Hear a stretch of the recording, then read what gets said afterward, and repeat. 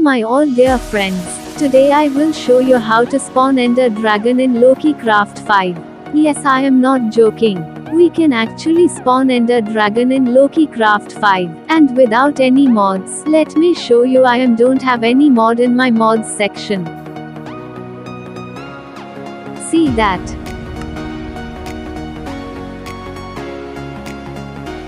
So you will see I don't have any mod for this.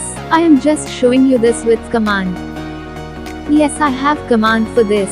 Don't worry, that was not too much long command. That was very short. You can easily memorize this in your mind. So without wasting any more time, let's get started. First, make a creative world. Keep in the mind you don't need to activate any experimental option, because that was also work on your basic game settings. And see that I don't have any mod for this.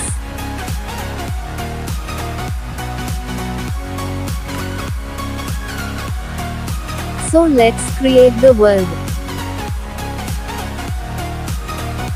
So now I am enter into world. See that this is a normal Loki Craft 5 world.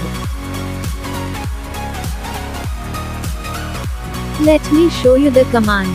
First, click on your top chat icon and tap onto chat box. Now enter this command into chat box.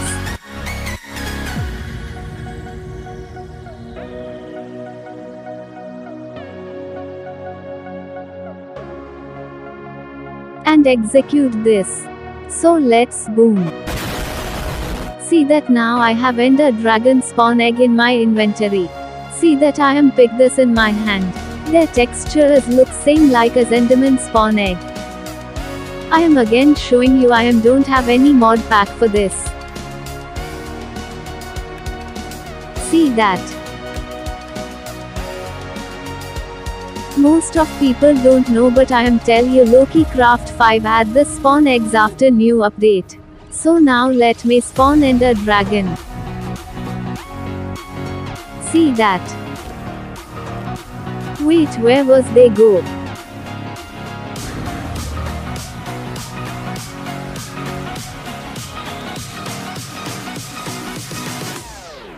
Let me spawn again. I don't know why that was scare from me.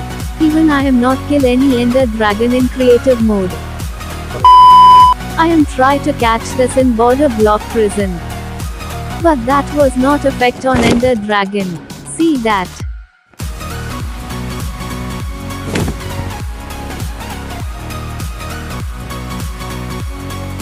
Let me show you a fun fact about Ender Dragon. I don't know why Iron Golem is not attack on Ender Dragon. See that? If you know this, please tell me in comments.